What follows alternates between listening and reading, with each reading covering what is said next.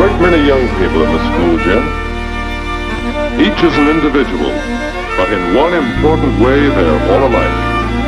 They're all growing up. Is that the problem, Mr. Edmonds? Yes, growing up is a problem. Because, well, I remember one time I watched some of the boys play ball. You've probably seen it too. The boys were all about your age. In years, they're young men. But sometimes in their behavior, They act like children? that's it. A boy batting struck out, and what a fuss he made. He was a young man in years, but the way he behaved was more in keeping with a 5-year-old. When you see a child do the same thing, you think, oh well, he'll grow up sometime. But at 15 or 16, this boy was still reacting the same way.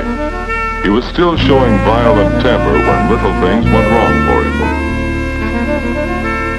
So the question is, why doesn't he grow up?